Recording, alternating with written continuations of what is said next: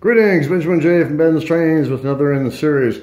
Well, this is that custom 400 that I built, I don't know, last week, something like that. An old 400 body that I had, and painted it with this hammered metallic pewter paint.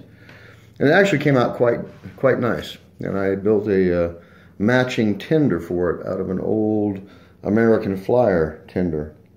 I put Marx tab and slot couplers on it. Anyway, added a traction tire to this and added a dummy 400. Now this is an old 400, had a broken side plate. So as you see, I've removed the intermediate gear, so it's just freewheeling. Still has the armature in it, but just a freewheeling unit now. And 20 tin litho cars. Just wanted to do an experiment.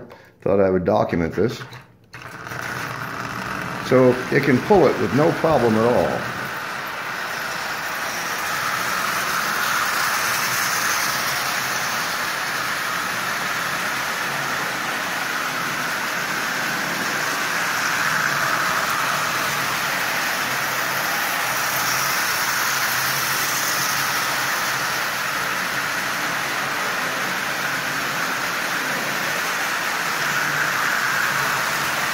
So, as you can see, you can do a lot with these old engines with a really minimum amount of money. Now, this was a wreck that I just repainted, pulling a 490 that had a broken side plate that was never going to run again. And just by adding that vinyl tape traction tire, this thing is pulling this with 20 cars with absolutely no problem at all. It looks nice, it runs well, it costs almost nothing. So like I keep stressing, you can get into this and run model trains on a real budget. And it's really surprising what you can get some of these old engines to do just by adding a simple traction tire made out of vinyl tape. As you see, this is running really well. And it's also pulling a dummy 490.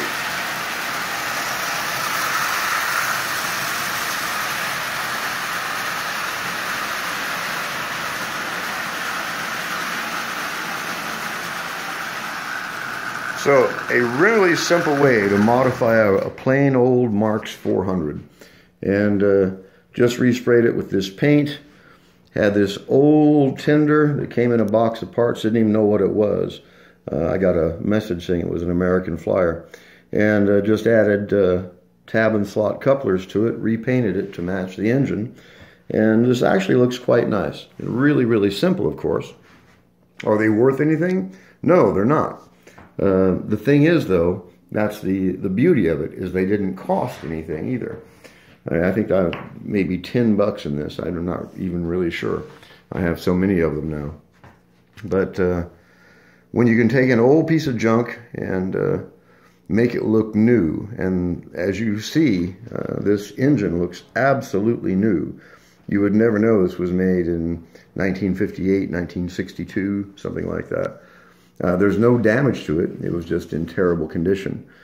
Scratches and nicks and dings.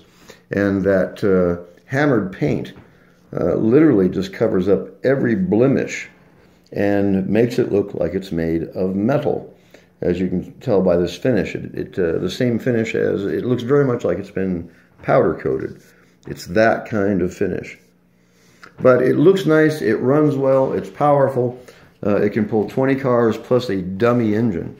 So it's actually quite impressive for a Marx 400. This is a really simple, inexpensive engine. Anyway, I just wanted to do a quick video on this. As always, if you have any questions, feel free to drop me an email, BENZTRAINZ@gmail.com. And as always, thank you for watching.